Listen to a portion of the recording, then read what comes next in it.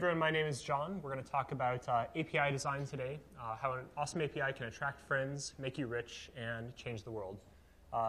Real quick background, I am with a startup called ZenCoder. We do video and audio transcoding in the cloud. So we're basically an API to high-performance video and audio transcoding. So that's part of why I'm interested in APIs. For this talk, I hope you're interested in APIs too. I gave this talk at a single-track conference once, and this topic might be kind of dry for some people, but I think it's actually really, really exciting. And you're a self-selecting audience, so hopefully you do too. I'm only going to spend a couple minutes on the basics of APIs, what an API is, what basic terminology is, and then I want to get into what I think is more interesting, which is how to make an API good, and what do APIs actually enable in the world that you can't do without them. So I'm going to try to keep this first part to about 2 minutes. I'm actually going to time myself and only try to bore you for 2 minutes before moving on to what is maybe more interesting. So the basics here. An API is an application programming interface. It's an interface between two bits of code, two applications. It's kind of like a user interface. Interestingly, they're both interfaces. Only one is an interface to people, and one is an interface for programs. Sometimes an API is, sometimes something like a library or an SDK is considered to be an API. It's basically an API between one bit of functionality and the code that you write. So it's within one memory space, within one bit of code. So you might have an API to SSH functionality through NetSSH. But what I'm going to talk about today is a different kind of API, and that is things like web services. These are interfaces between two separate applications over some level of distance. Web services have been around for a little while. Early on, there was SOAP, the ironically named Simple Object Access Protocol. SOAP is not really, SOAP probably still exists in the enterprise, but even in the enterprise, more and more people are moving to REST, which is a much simpler way to structure an API. REST is basically the realization that HTTP is an API protocol. It's an API language.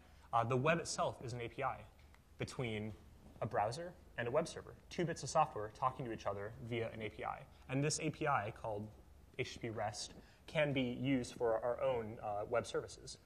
So with something like this, you can read information, get records, you can write information, you can post records. Last thing, when you are sending information via web services, you need a structure for that data. So two common ones are XML and JSON.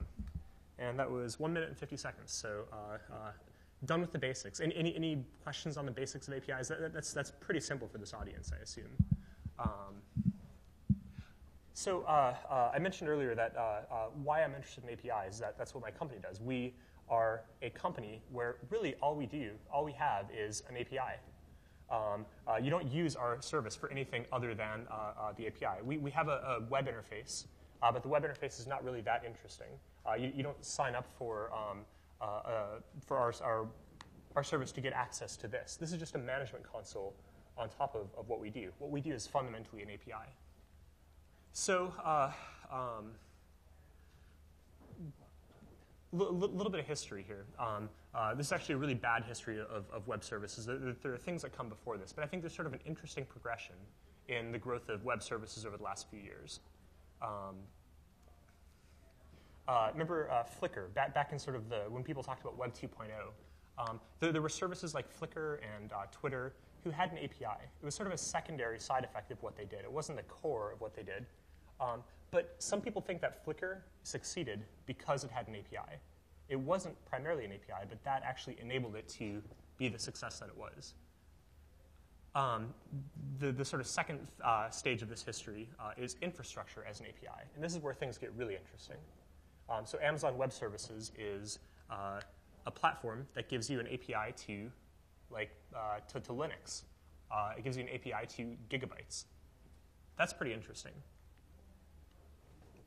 The third stage in this history is technologies or maybe applications as APIs. So Twilio is an API to telephony. SimpleGeo is an API to geolocation. And there's a lot of companies doing this right now, taking things that previously were done in other ways and turning them into API-driven services. The last stage in this history is I didn't know what to call this, so I called it science fiction as an API. There are things coming up that are really interesting when you think about them. So has anyone ever used PyCloud? What is PyCloud an API to? It's an API to Python. It's kind of interesting. How about Crowdflower and Mechanical Turk? What are those APIs to? People. So, hence, science fiction. You can now be driven by an API if you choose to, which is kind of interesting. So, so following this progression, more and more APIs are coming online. APIs are doing more and more interesting things. So how do you actually make an API that is good? I don't want to make this a talk about my company, so I'm going to blank out any names here. But we actually get tweets periodically, things like this. Seriously, redacted is how all APIs should be built, or hacking up an integration with redacted and recurly.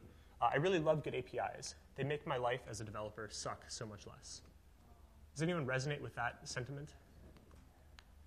Bad APIs are like the most miserable thing to work with as a developer. You can't get much more painful than a bad API. So what does it take to make a good API? And really, how do you turn your API actually into a competitive advantage? A good API is not just something to have. It's actually something that can really help out your application. So how do you design a good API? I have about a dozen things I want to go over, and I want to talk through this too. This is not a comprehensive list, but here are some of my ideas and my experience with APIs. So first, use REST conventions. This is pretty non-controversial, I imagine. REST is simple and REST is really commonly used. If you're building an API, people using your API probably are going to work with 15, 20, 30 different APIs over the course of a few years. And the more conventional you can make it, the better. The less people have to learn. REST is simple. I'm not even going to go over this. Second, make use of HTTP codes. HTTP has a lot more response codes than just 200, 404. Here's some of the ones that we use. And these actually give you a little bit more meaning than just 200 or 404 or 500. So created, accepted. There's some interesting ones like unauthorized, payment required, conflict, I'm a teapot, which we actually don't use, but it's in the spec, which is interesting. And there's lots more. So kind of pick maybe the subset that fit with your the problem that you're solving. Third, any thoughts on response codes? Anyone seen an interesting use of response codes or them used well or poorly?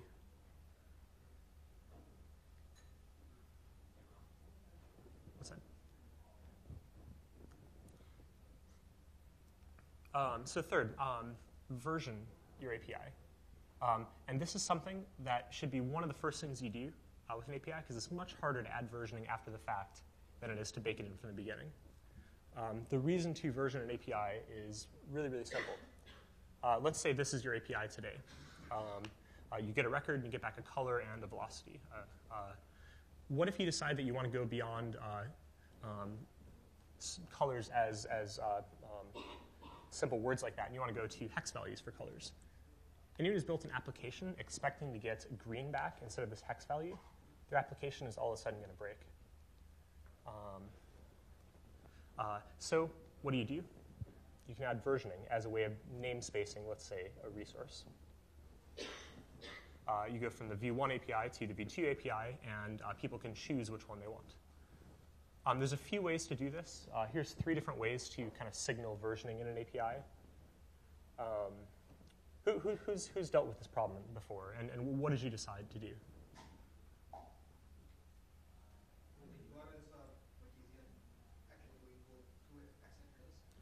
Say that again. Using URLs as versioning is much easier instead of going to accept Rails, but that sounds weaker. Sure. So using URLs is pretty easy within Rails routing. Yeah. What are other considerations? You might want to favor the current usage of the API over a new way of using it, so keep the existing system working without any changes, possibly.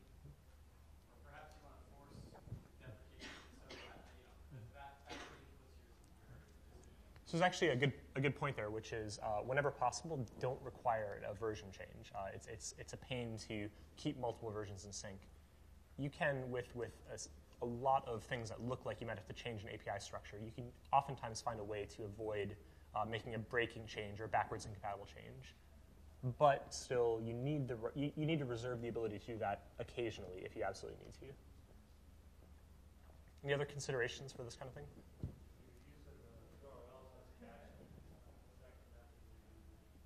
Sure, yeah, caching can be much easier with the second method there. Any REST purists here? What do you think? So, real REST services aren't versioned at all, actually, because version is a tool, it's a means to an end, and so you can get to that end without those means.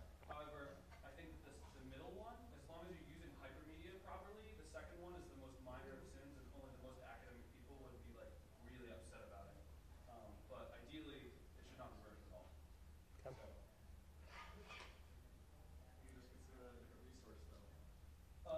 Yes, that would be why. Again, it's like the most minor of academic whatevers. But yes. So if it was v/2/record, would you be happier? No, but we should not derail this talk with academic, shenanigans. So If you, if talk to me later. I'm Mr. Rest Purist if you want to. one more.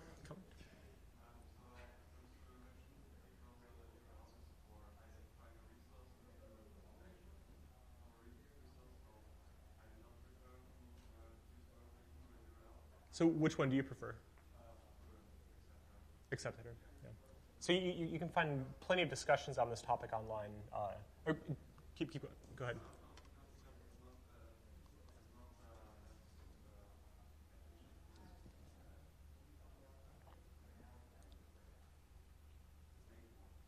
Sure. Yeah, there are debates online, but at the end of the day, you get to kind of the same place. I'd say the other consideration is aesthetic. Which one maybe looks better or is easier to understand? But they'll work. Next, smart validations.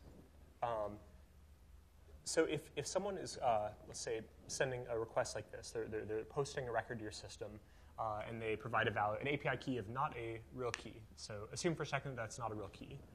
What do? Well, you can do this. You can do a 500 internal server error. It's a bad key, so you failed, right? But that's not a very good response. This is a little better, 401 unauthorized. But you can do better than this, too. What about this? Actually provide maybe an errors array back. Errors, API key not found. Okay, so now people can really hone in on what's going on.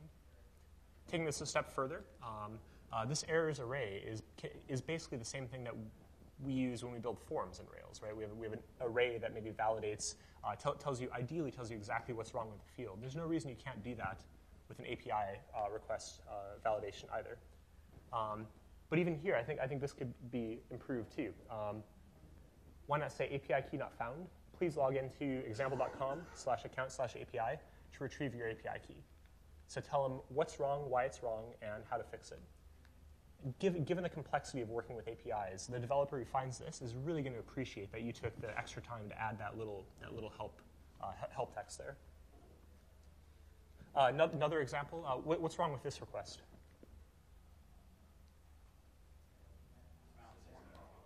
Yeah, so there's no comma in the JSON there. Who's spent like more than minutes trying to troubleshoot something like this in the past? Troubleshoot something like this in the past, malformed JSON. So you could return a 400 bad request. This is a bad request. But why not do this? Why not embed like a simple JSON parser in your API? So if they send in bad JSON or bad XML, you can actually tell them structurally, here's what's wrong. It's not that hard to do. Any thoughts on validations? Well, you may address this soon, but I've just seen situations where people have used HTTP response codes that make sense, such as a redirect, in certain instances for their API, rather than returning a 500 error or something else. Say more. Yeah, I mean, I can't think of the specific situation right now, but where they've used HTTP response codes that seem to have a fairly decent analogous meaning to what their API is doing. So maybe they'll use redirect, a redirect response code instead of a 500 error in certain cases. Or Yeah, I think you absolutely should. So for this one, maybe 400 is the right one for a malformed request. You can get into trouble if you use something that's totally, if it makes semantic sense, but it totally breaks convention. But generally, yeah, I think you absolutely should. A question for the REST purist. If that key was not found, is that a 500 type error or like a 404 not found? What's not found, the URI or the resource? So, Yeah. I mean, this was a post, right? So the correct answer would be to do what he did because it's a malformed request. It's not like an error on the server side. So I'm sorry, I was going back to the previous example of a bad key with correctly formed request. I'm sorry. If there's a bad key, so if the key doesn't exist, then I would probably end up returning the same thing, like a 403, and saying it's a bad request. But you know. Thank you. Next API suggestion, strongly consider using both JSON and XML. And there's a simple reason for this. This guy here probably doesn't know what JSON is, or maybe thinks it would be a security vulnerability, whereas this guy won't use XML on principle. We actually initially designed our API only around JSON, and we realized that .NET developers don't know how to use JSON. Like, JSON is not built into .NET. And JSON and .NET developers don't like to use third-party plugins, I think. Correct me if I'm wrong here. So we had to add XML to make them happy. The good news is that it's really easy to do this. Rails, for example, if you set your headers properly, will automatically parse JSON. And similarly, this is all Rails 2.3, I apologize about that. But similarly, it's really easy to return either JSON or XML on both sides of an API request. Without a lot of work, you can support both.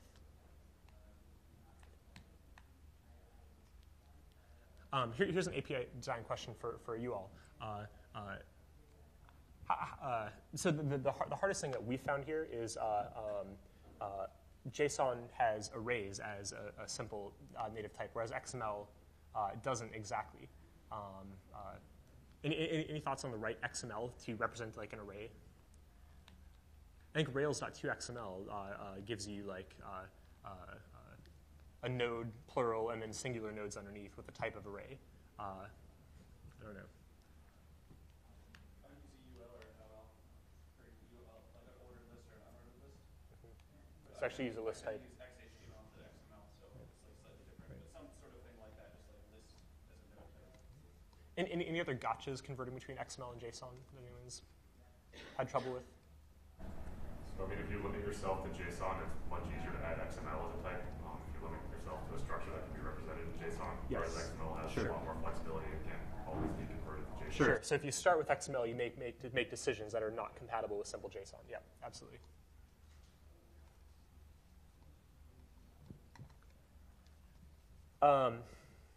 Next, document your API. No one likes to write documentation, but APIs absolutely need documentation. If anyone's ever tried to work with an API without documentation or incorrect documentation, it's impossible. One thing that we've done, and there's some API tools that I want to talk about also, but that can help with this. One thing that we did is we wrote a simple like DSL for documentation. It's basically encapsulates an API setting with various things, and we can turn this into like rich documentation, and we can reuse this stuff all over the place. So we can give like code examples that are automatically generated just from a little bit of simple information. And it's not that hard to do, and it's really, really appreciated by users of an API. The one thing that we're not doing here, I think the next step on this would be actually connecting the API documentation to validation and implementation of the API itself. So the API spec and documentation are in sync across the board. And has anyone ever done that with an API? How did you guys do it? So we actually wrote a generic something like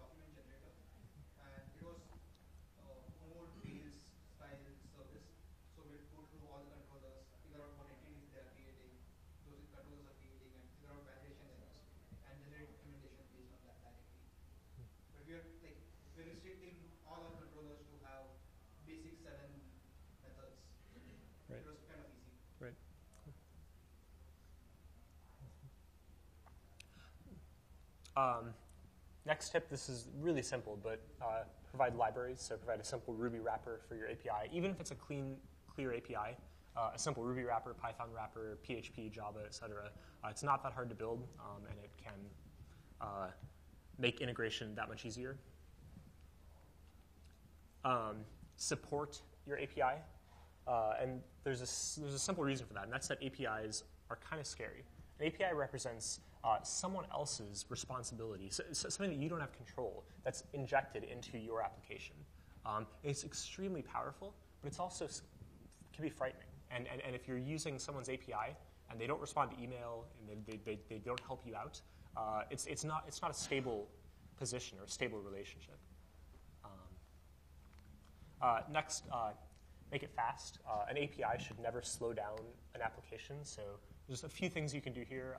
GET requests can often be cached using the same things that can speed up a web site can easily speed up a web service application. Just as a principle, one of the things that we try to do is not let one person's API requests affect someone else. So if one person is flooding you with API requests, that should not slow down things for other people.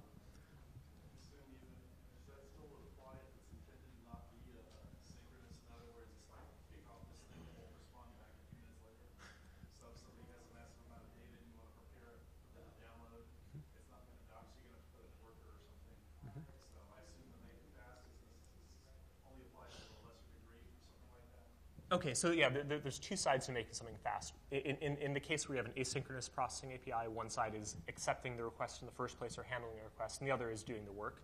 I think both are absolutely true. I'd say I'd be referring more to accepting the request in the first place. Although on the other side, so we deal with this problem, and we have, our queuing algorithm doesn't let one person's load slow down other people's systems. So if you send 1,000 jobs, it's not going to block everyone else from doing things. But yeah. Along that front, at NASA we have an API where people call this process that would take 10 minutes, 20 minutes, and at times it can take up to an hour.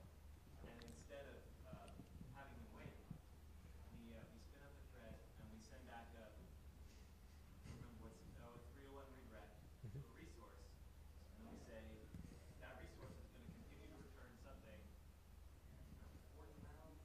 Mm-hmm. You want to accept it? Yeah. Accept it. To accept it, you provide a location header pointing to where you should be polling, and then the polling. I don't remember what we're returning at the polling site, but it's some status message of I'm not done. And then that way it's still fast. It's still really fast. Yeah. That's an interesting way of handling a long-running process, using a redirect to the resource. When it shows up, then it's done. I see it, right? And plus, of course, it clears up resources for you're not down from 5 available threads to 4 or 3, 2. Yeah. Yep.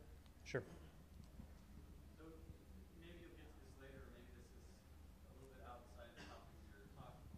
But I was just wondering if you could share with us some of the experiences you guys have had with really large files, because I assume that's one of the biggest challenges of your API is that the bandwidth requirements are really huge shipments that you're sending back and forth.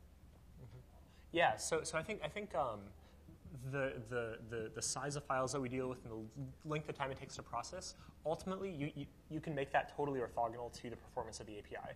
So we do something kind of like that. We don't actually do a redirect to the resource when it's finished, but our processing takes anywhere from a few seconds to a few hours. We will, as soon as we get an API request, we will send a response that says record created, so job created or video created.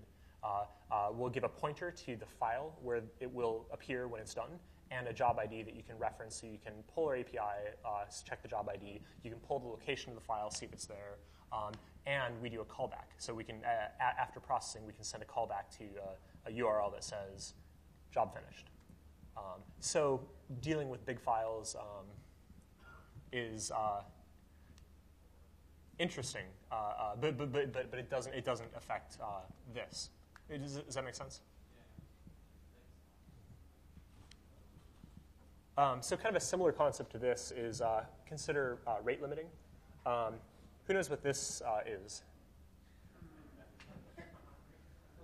This is basically a denial of service attack that someone could easily accidentally do. Just loop through hitting your API over and over and over and over and over. And depending on how fast you depending on how fast you respond or the conditions under which this happens, this can be really bad. So rate limiting is a simple way to not let someone make the same request too frequently, or the same one user make too many requests too frequently. Log requests.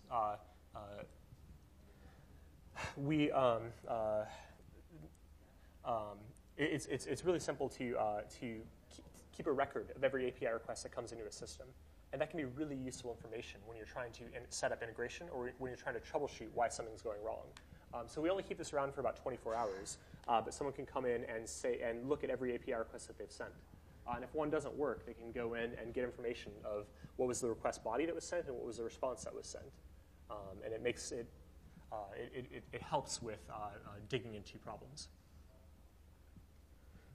We have a similar tool. It's basically an API request builder.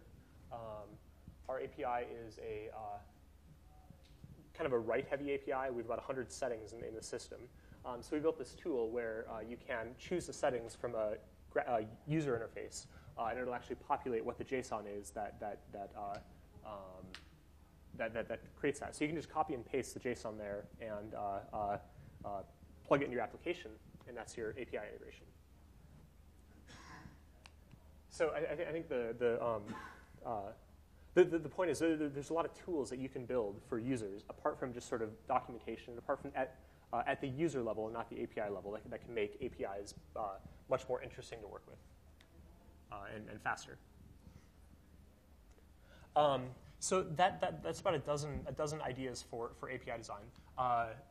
Two questions. What other thoughts do you all have for what makes a good API?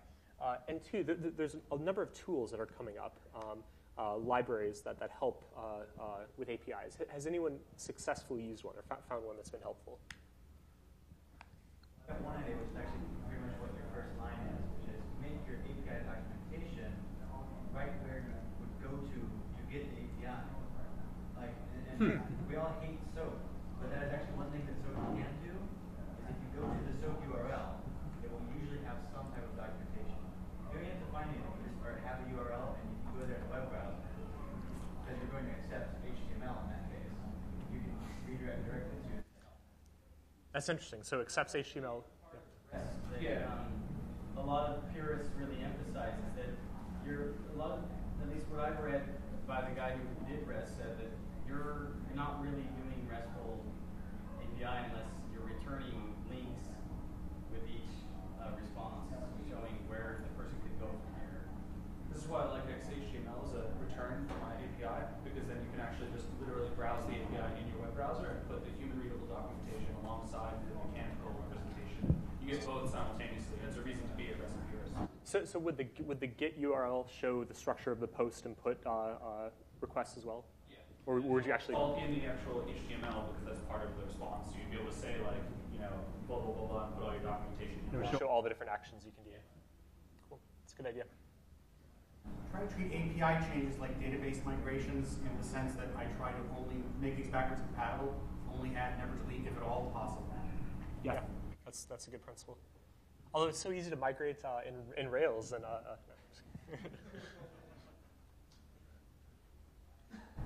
Have you ever run into issues with any of your customers having problems with methods other than get?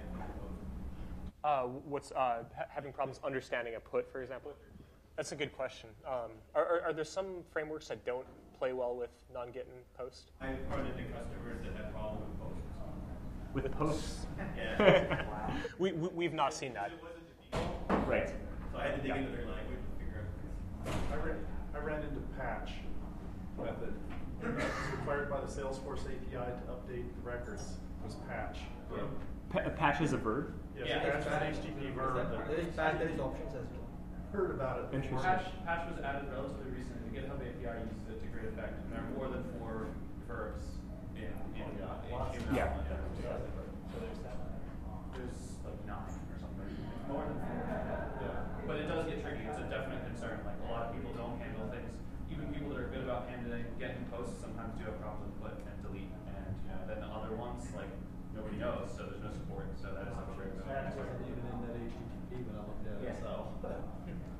So should we design our API to accept more than one verb for the same action? That does the same thing, so Yeah. kind of an alias to a name. Right. I've seen people mix put and post. I do it all the time. Right. It would be a kind interface, but you just got to be careful with that. This thing was called ID6. We tried this already. Right? If you're too liberal about everything, then you never, like, it destroys any sense of semantics. So it's a balancing act. It's all individual, right? I don't think there's any general advice. Like, sometimes you got to do it. I mean, the HTML spec does not allow you to put anything that would get a post into an HTML form. So Rails has to do all the finagling with the undersigned method, and that's like a balance between like the standard and what we're trying to accomplish. So you always have to be playing that juggling game. It's incredibly specific. I don't think there's any like broad right answer for all cases. Yep. It's So definitely valid. we've never had critical. We've never had critical trouble with put or delete. I'd say those four at least are safe for an API for a web service API. Others, use your judgment. REST seems like a language where everybody only knows about 10 or 20% of it, but everybody uses communication. Is there any point in history where there was something similar and they solved it, or they moved it so that everybody used the entire language? It seems like there's a lot of miscommunication and missing pieces with REST. They're there somewhere, but a lot of people don't know those pieces, and yet we use it for communication all the time. So is there something we can look back to and say, oh, this is how they solved it, and this is how they made it better? Any ideas to that question? What's the complaint exactly? Is it confusion or the partial use? Partial use. It's like we only use some of it, very little of it, or maybe some people don't even understand. We're not like, oh, there's Git in Node, and yet we use it everywhere. I mean, I would say that the 7 layers of networking are similar in that sense that we don't actually follow those, even though we ended up with 4 or something in the most TCP implementation. I think it's kind of a standard thing where like people spec something and then later on they start using it and it sort of morphs away from the way they originally spec'd it. How many people run their websites through HTML validator? How much of the web do you think would actually would pass HTML validator, right? It's the exact same problem. Like, we make standards and we sort of kind of follow them. And then sometimes with like HTML5, standards are not even centrally made efficiently, so they become ad hoc standards. What about tools? Someone mentioned Grape. Has anyone used the Grape library before? What's your experience with it? So, Grape, for anyone that doesn't know, is a micro framework just for building APIs from Distributed. And it has a nice little DSL for doing like the versioning. It looks very Sinatra-esque. So you can say version V1. To mount it, it's a rack app, so you can mount it in your Rails app.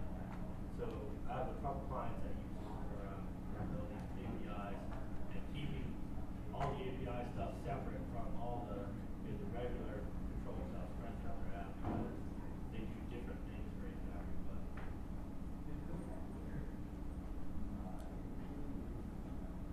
Any other tools that people have found helpful? So are you using any tools for metering and rate limiting? Not any tools. It's frankly a little ad hoc right now. Yeah. Has anyone used Apogee? There's a number of services and startups too that are being built around this concept. So it's an interesting space to watch.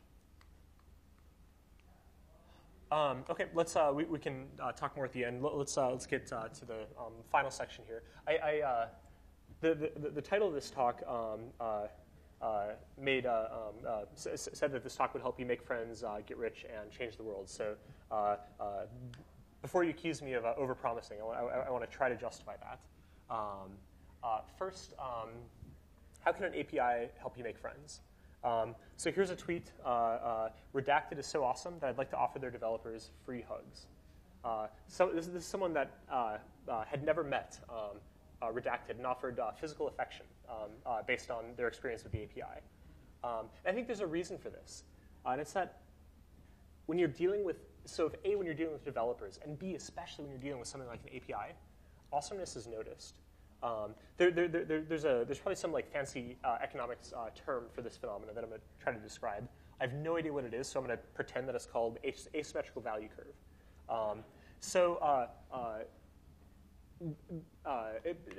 Imagine this concept. So as quality increases, the value to the person who experiences that quality in this curve increases linearly. There's other phenomena that kind of follow this kind of pattern, where really, really high quality is not that much more important than okay quality. And there's some things that follow this phenomenon, where until you get to the very, very best, it doesn't really make that much of a difference. So a few examples. Bus driving, I would say, follows this curve. Just imagine for a second like the best of all possible bus drivers. Not like a bus driver who fights crime, just in their capacity as a bus driver. How much better is that than the median bus driver? Whereas the worst of all possible bus drivers is significantly worse than the median. Other things follow the opposite pattern. I would say sports follows this pattern. Michael Jordan is not just a little bit better than the best basketball player at the YMCA. He's a million times better, or whatever it is, in terms of value. I would say art follows the same pattern. So your friend who's the best at art is probably not nearly as good as Michelangelo. API design, I think, follows this kind of a curve. And actually, I think a lot of design in general does too. User design, product design. But just incremental improvements from good to great, from great to excellent, et cetera, make a really, really big difference. And that's how you can make friends. So one more email. We got this out of the blue one day. I know the following statement is going to sound dramatic, but it's the truth. Redacted seriously uplifted my entire day. The API is really well designed and has documentation not only for what each value, blah, blah, blah. So when I started digging into Redacted, I felt like I was witnessing a double rainbow. Then when I found the API builder, it went beyond a double rainbow to a level I can only imagine is equal to witnessing a unicorn growth. So that's a lot of enthusiasm over an API.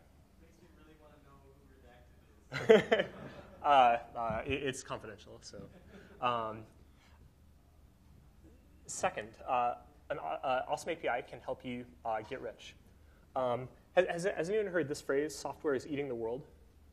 Mark Andreessen has wrote an article called this recently.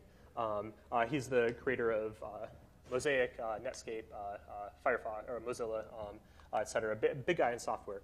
And basically, the idea is that we're at this sort of early stage of software taking over more and more parts of the structure of the world. So things that previously had nothing to do with software whatsoever are being replaced by software in some ways. So Airbnb is software that replaces hotels. Zipcar is software that replaces car ownership. And his idea, and he's now a venture capitalist and manages $1 billion of money. His idea is that this is an accelerating trend, and that software is going to keep eating more and more of the world. And there's huge opportunities for people to take software and put it in place of something that previously was not done by software. There's some study that says that there's going to be $80 billion in new spending in cloud computing over the next 3 years. It's a lot of money. And there's a lot of companies that are doing this kind of thing right now. So if you're looking for something to do, if you're looking to get rich or just to build a product, build a company, consider making an API to something. If you're looking for ideas, here's a few. An API to Ruby. So PyCloud is a pretty cool idea. It'd be interesting to see that done with Ruby. What about an API? PyCloud. So PyCloud is an API to Python processing. So you can basically take a bit of Python code and run just that normal Python code distributedly in the cloud. What about an API to the government? Who likes interfacing with the government? Who likes going to the DMV and filling out forms? Why not build an API to every IRS form or every government form that ever has existed, or an API to those kind of things? It would require a different HTTP status code for bureaucracy. Yes, that's right. And you can tell us what that. I think this request time it out.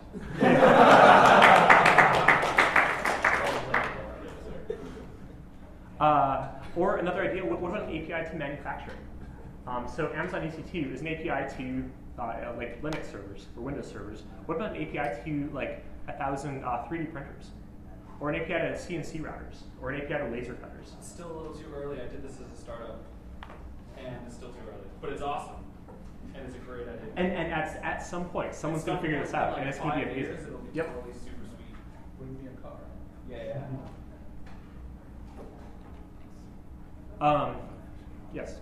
I was going to say there's an interesting sociological / postmodern argument to be made about software eating the world, which requires that the space in which it's going to be eaten, the items are considered fungible and interchangeable.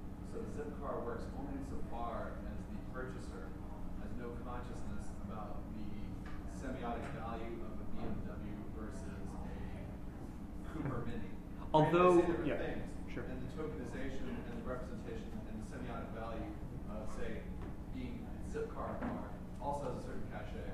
But I think something Andreessen's not picked up on, because he's wealthy, is these subtle social cues that may impede entering these markets. So if anyone's inspired by this, be sure to take into consideration the sociological import of the sonnets and their inherent signifieds. Anyone have thoughts on that? That's a philosophy degree's worth, just right there. 15 years to bust that out. So. Well, Carl. Did you just say some people don't like talking to computers? Well, I'll take a stab at it and just say that, like, I think that perhaps he may not have had a sophisticated response or delved into that a lot, but I think that there's no reason why Zipcar, for example, couldn't make that distinction, couldn't care more about those things. I think that's orthogonal to the API or to the fact that software eating the world. And actually, you can get a BMW on Zipcar. It's like $2 an hour more than your Ford or whatever. You could rent a Lamborghini and park it Right, on Carroll right. Street. Right. So really the difference, the fungibility would be one BMW to another. So it doesn't have to be my BMW, it could be any BMW. And all this stuff does have some degree of like, commoditization is kind of a side effect of this kind of thing. Not that every car becomes the same, but that a car provided by Zipcar and a car provided by someone else, or this Zipcar car and that Zipcar car, theoretically you shouldn't have to worry about which one. Yeah, I mean, ultimately, software could model the real world, and it does, and perhaps it will someday. I mean, there's no reason why. Sure. Yeah. Interesting. This incidentally is the thesis of Baudrillard's simulacrum simulation, which had a cameo in Matrix. But basically, the opening question is, what would happen if you ever created a map that was so perfect that it was a one-to-one relationship with that thing you model? Would you need the original anymore? And what would be the economic value of the original that after it had disappeared? That's called the desert of real, also made a cameo in Matrix. This has lots of scarcity interestingness to it. Like manufacturing API, our entire economy in the sense of what value is based on things being scarce. So when I can print a car, why would I ever buy one from BMW? Sure. So there's a lot of really interesting applications to the future and more of that goes to.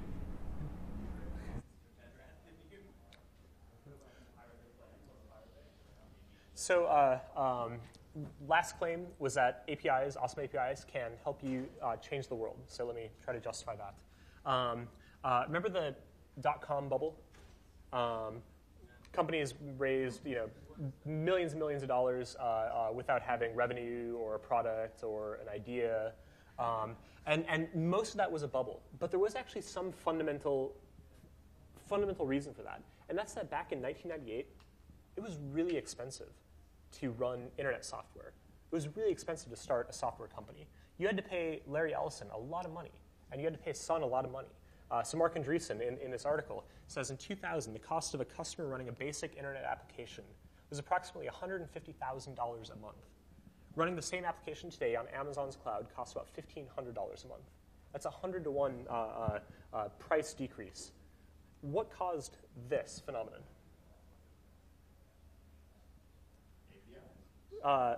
So for this revolution, it was Linux, and it was Richard Stallman. Today, you can run free software that is not only better than the most expensive software was 10 years ago, it's better than commercial software that you pay for today. And that's a huge transformation in the world of software.